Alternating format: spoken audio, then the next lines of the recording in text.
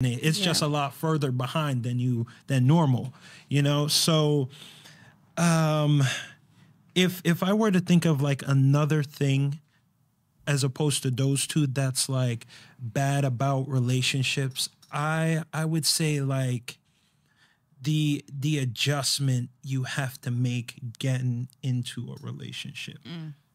Like it's a because you're not just taking care of yourself, you're now taking care of someone else, right? Whether you think you're not, like you're now taking into consideration, as Natalie was saying, like that person, their feelings, everything that's oriented with like being with them. You have to do a little bit of compromising. You basically have to adjust yourself, not lower your standards, not lower yourself, but make an adjustment.